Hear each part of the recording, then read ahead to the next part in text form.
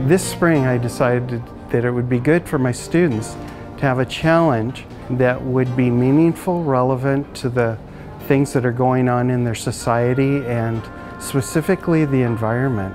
So I gave them an assignment to create some what we call street puppets that can go out and parade and march in demonstrations if that's where you want to use them, but somehow create a visually meaningful image that communicates concern for the environment.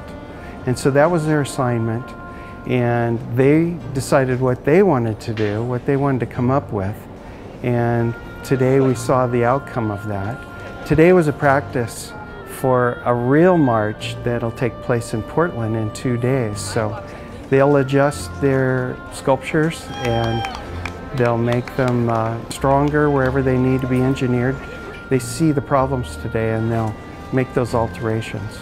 Art is an expression of self, and this particular art project, since it's a group project, it's an expression of how we as a society can be responsive with art.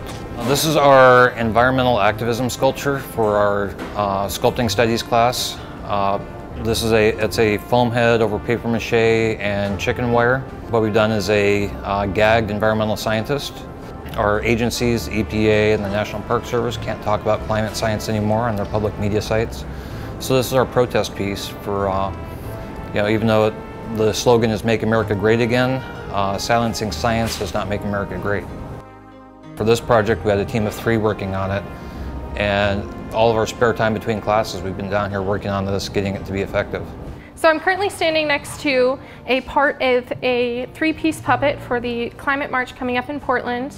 It is a hazmat suit. He's wearing a gas mask, and this is the spray can that is going to be spraying our fabricated earth. Most of my group, we were really thrilled to be able to bring awareness to something that's very commonly overlooked. Ours is not necessarily pointed towards the bee issue with all the pesticides killing off our honeybees, but it was in that general area. So you may have also noticed the fish I'm standing next to. This was actually fabricated by 3 of our professors here at WOU, and this kind of shows how much we are really working through the community. So we actually took this to the Science March for Earth Day up in Portland last weekend. Just another example of us bringing some life into just a normal community event. Art is an expression of self. It's an expression of how we as a society can be responsive with art. What I really like about the art program here at WOU is that I'm already getting to express my artistic craft through this march and the march we had last weekend. I'm proud of these guys and what they accomplished today, and I'm proud of the response that they got from people just in the street, out in the university sidewalks. People responded that saw the work. That's what art should always do, make people think.